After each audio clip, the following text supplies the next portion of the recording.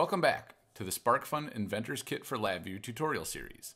I'm Sam Christoph from LabVIEW MakerHub, and in this section, we'll learn how to read the temperature from a TMP36 temperature sensor. We'll start by opening an example from LabVIEW. So I'll click Help and Find Examples. Then I'll click the Search tab and search for links and press Enter.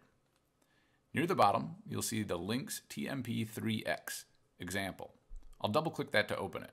This example works for the TMP35, 6, and 7. I'll close Example Finder. And the first thing we need to do is switch to the block diagram and choose which TMP model we're using. By default, it's set to 35, and I'll click the drop-down and choose the TMP36.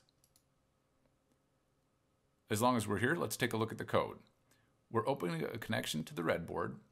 Then we use the TMP36 sensor VI to read the temperature. We need an analog input channel to read from. In this case, you can see I have analog input 0 connected to the middle pin of the TMP36 and power and ground connected to the others. And that VI gives us the temperature in Celsius. At the end, we close the connection to the breadboard and handle any errors. Let's jump back to the front panel, and then I'll choose the serial port connected to the breadboard, which is COM3, and the AI channel. We're wired to AI 0, which is already selected, so I'll go ahead and click the Run button. LabVIEW will establish a connection with the breadboard, and it'll start to read the analog value being outputted by the TMP36.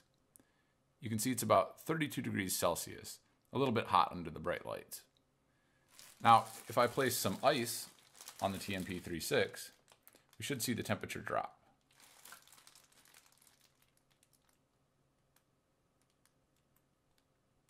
We're down to about 27 now. Let's go back to the block diagram and look at the code again. We have a TMP36 VI. How did we get this VI? Well, it's built into links, but if we want to see how it works, we can just double click on it. I'll look at its block diagram by pressing Ctrl E, and you can see under the hood, it's just using a links analog read 1 channel. It passes along the channel that we give the TMP36 VI and outputs a voltage. It subtracts 0.5 from the voltage because there's a 0.5 volt offset, and then it multiplies that value by 100. This is just the equation given by the TMP36 datasheet to convert the voltage into a temperature in Celsius. That does it for our simple example of reading temperature from the TMP36. Think about how you could use temperature in your next project. Maybe you could use an RGB LED to indicate the temperature using color. Or you could use a buzzer to sound an alarm when a temperature reaches a certain threshold. Make sure to join us for our next section where we'll talk about pressure sensors. Make sure to check out LabViewMakerHub.com for more tutorials and projects, and ask any questions you have on the MakerHub forums at LabViewMakerHub.com/forums.